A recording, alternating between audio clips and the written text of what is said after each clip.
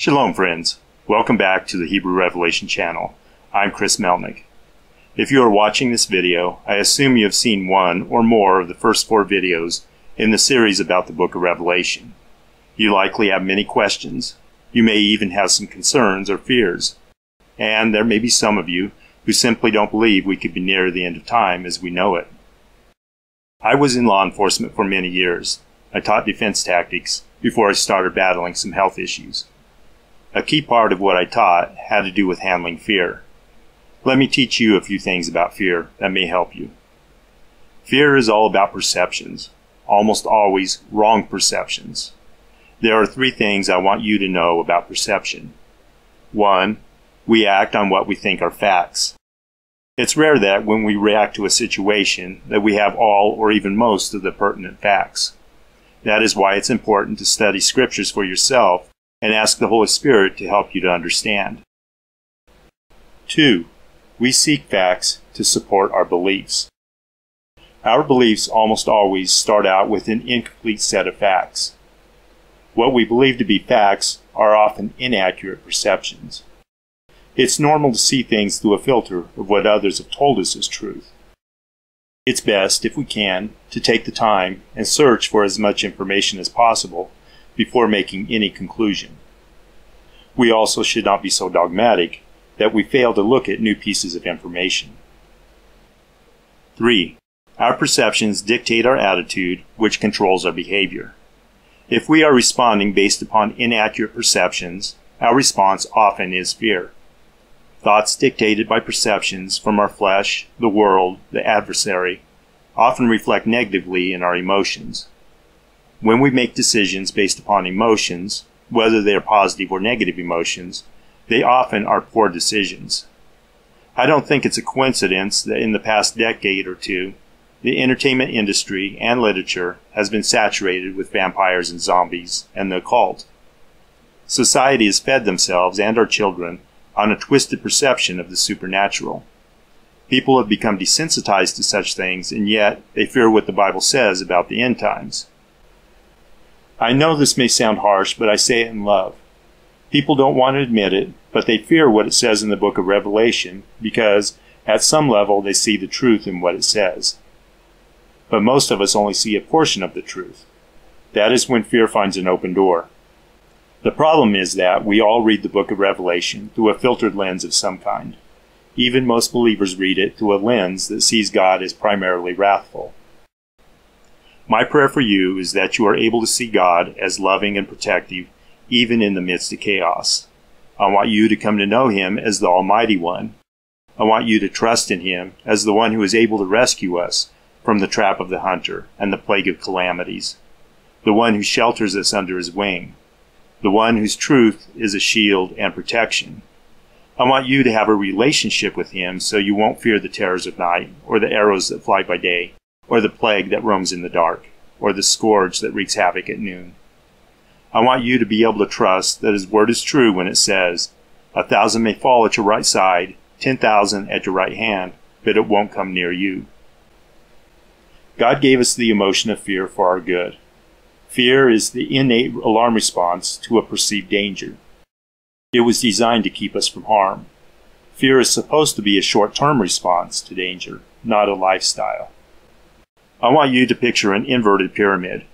When we don't know God or have a skewed view of Him, then God is toward the bottom of the pyramid. The lies of the enemy end up at the top.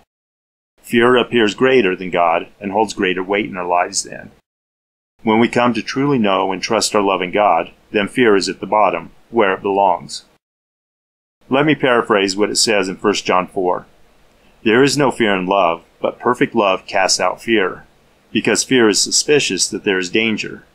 But he who fears has not come to a mature knowledge of the love of God. If you were frightened by the videos, or you are uneasy about what your future may hold, let me give you some information to ease your mind. A fear response to Revelation is because one sees God as angry and vengeful. If we read the book of Revelation with that as a filter, then yes, it is frightening. Remember, the Bible tells us that perfect love casts out fear. The love of the one true God, Yehovah, is that perfect love. When you come to know His love, then the book of Revelation will no longer be a fearful thing. As I stated in the videos, God has not intended that we should experience His fury, but that we should gain deliverance through our Lord Yeshua the Messiah. God loves all of us, but He will not force us to accept His love. He took the first step, and He made a way for every person to have a relationship with Him. It's like when a person is asked out on a date. We have to respond by saying yes or no. I know that there are many people today that distrust or even hate Christians. Some of this has been brought about by actions of people who call themselves Christians, and some of it is a lack of understanding what it is to be a true follower of Messiah Jesus. If you are one of those who's been wounded by Christians, I apologize. Don't let the human frailty of others rob you of the love that God has for you. Please understand that there are many that have trusted in Jesus but have never come to a mature knowledge of the loving God and His Word. The good news is that instead of man pursuing God through offerings, meditation, self-flagellation, or acts of good deeds, God came to pursue us with His love. The Bible tells us that there is only one way to heaven. Jesus said that He is the way, the truth, and the life, and no one comes to the Father except through Him. This relationship with God cannot be earned or deserved. Jesus already paid the price in full by His death on the cross. You owe nothing. The Bible tells us that we are saved by grace through trusting, and even this is not your accomplishment, but God's gift. Obtaining this relationship with God is very simple. First, ask yourself, am I a sinner? Well, have you lied, cheated, stolen, or hated another person? If so, then yes, you are a sinner. But you are not alone. Every person has sinned. The Bible says that all have sinned and fall short of the glory of God. No one is perfect, not even Christians. God is not looking for perfection in a person before we can have a relationship with Him.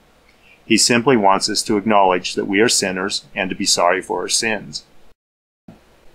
In John 3:3, Jesus was very clear when He said, "Unless a person is born again from above, he cannot see the kingdom of God." He went on to say that God so loved the world that He gave His only Son, so that everyone who trusts in Him may have eternal life, instead of being utterly destroyed.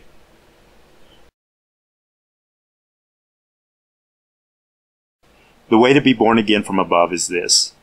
The book of Romans tells us that if you confess with your mouth that Jesus is Lord, and you believe in your heart that God raised Him from the dead, you shall have eternal life. In other words, all you have to do is talk to God. Tell Him that you acknowledge that you have sinned, and that you are sorry for those sins. Let Him know that you are choosing to trust that the death of His Son Jesus paid the full price for your sins, and that His resurrection from the dead paved the way for an eternal relationship with Him. Then ask Him to make you a new creation, to fill you with His Spirit, and to come into your life to be Lord. And for those who have made that decision in the past to accept God's invitation, but you are still frightened by the thoughts of going through the tribulation, let me reassure you. Let me go back to 1 Thessalonians chapter 5. It says, "We are the children of the day. Let us be vigilant in our minds, and put on the breastplate of faith and of love, and let us take the helmet of the hope of life, because God has not appointed us to wrath, but to the possession of life in our Lord Yeshua the Messiah." I know people don't want to hear it, but there's a very real possibility that believers will be here during at least part of the tribulation. In another video, I'll tell you why I believe that. If you disagree with me, that's all right. For now, at least hear what I have to say. If I'm correct, and we are here during the time of the Antichrist, it still does not change what it says in 1 Thessalonians or similar scriptures. Ideally, we would experience a pre-tribulation removal from earth, so we don't have to be here during the Revelation events. However, if we are still here during those events, then God still has not appointed us to wrath. It is possible to be present during an outpouring of wrath and not be subject to the wrath. Just like one could be present in court during a sentencing and not be the person being sentenced. If you are fearful, I want you to know that if you are trusting in Yeshua as your Redeemer, then there is no need to be afraid. God is good. He's capable of, and in fact, still does miracles. God is more than capable of sustaining us through such times. It will require that we be vigilant, have faith and love, and maintain the hope of life. Now is the time to prepare for the possibility of events to come. First of all, pray. Talk with the Father. Ask the Holy Spirit to reveal the heart of the Father to you. When you pray, listen to what the Holy Spirit says to you. You also need to read and study your Bible. It's time to quit blindly trusting churches and religious representatives and what they tell us. You need to spend time with God and in His Word. You need to take the responsibility for knowing what His Word says. Don't rely on the interpretation of others. As you read, notice that any place you read, there are stories about God's goodness and love towards those who seek Him. And you will find that where it describes dire consequences for turning away from God, it often gives a promise of a way out for those who turn to Him. I want to point out what it says at the beginning of Revelation. Jesus said, "Blessed is the one who reads and those who hear the words of this prophecy, and keep those things that are written in it, for the time is near." What it says in the book of Revelation is meant to bless us. It will only bring fear when we lack in our understanding and trust of God. Our Father God truly does love you. Choose to seek Him and see Him as the loving God that He is. The intent of these videos is not to scare you, but to teach you, to encourage you, and to equip you to boldly face the prophetic events that may soon come. I pray over you what Paul said in Ephesians chapter 1, that the God of our Lord Yeshua the Messiah, the Father of glory, would give you the spirit of wisdom and revelation with His knowledge, and that the eyes of your hearts would be enlightened, that you would know what is the hope of His calling, and what is the wealth of the glory of His inheritance. Be bold, be strong, my friends. Blessings and shalom to you. I trust you enjoyed and have been blessed by this message. We hope to release more videos on other topics at least monthly. To make sure you don't miss videos when they are released, hit the subscribe button now. Also, you'll find us on Facebook at Hebrew Revelation.